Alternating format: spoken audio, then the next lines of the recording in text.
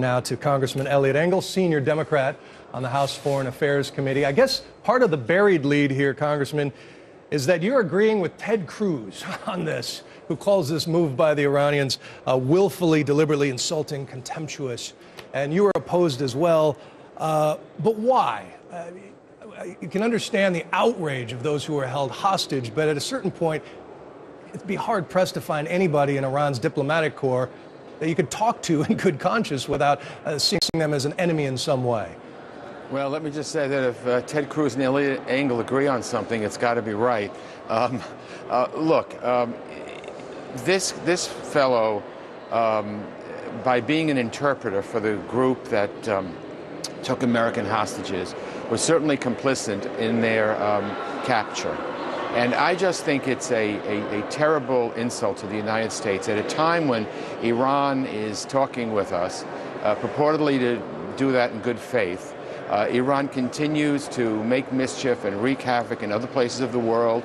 They are negative in Syria. They are a major funder of Hezbollah, a terrorist organization. They continue to do that with impunity.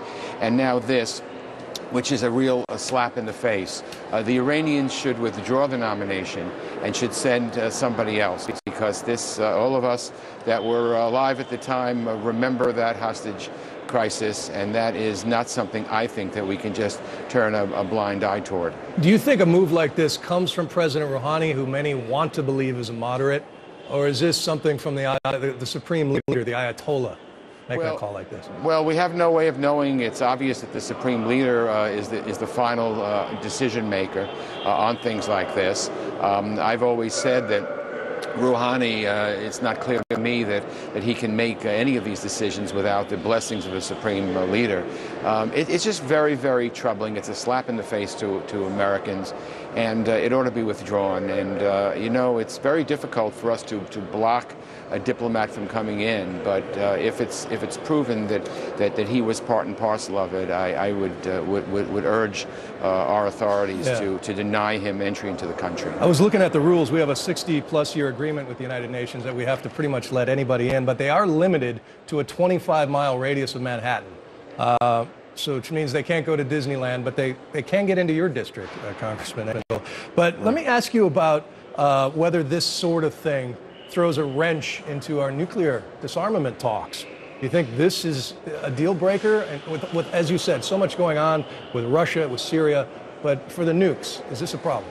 Well, it's a problem. It's a problem for me in that, again, if Iran is negotiating with us in good faith, and let me say, I hope these talks with Iran are successful. I want them to be successful. But I have my grave doubts because, you know, first of all, while these talks are going on, Iran continues to enrich. That's troubling.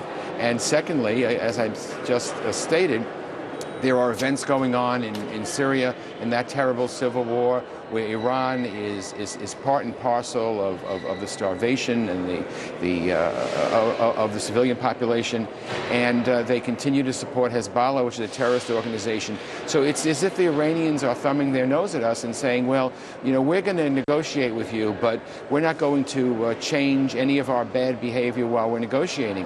It seems to me if you're really serious in having negotiations that are fruitful, you'd stop some of the outrageous behavior, and sending this diplomat to New York as their representative to the UN is just another indication that the Iranians think they can get away with anything, and that, I think, is an ominous sign for their seriousness in these nuclear talks.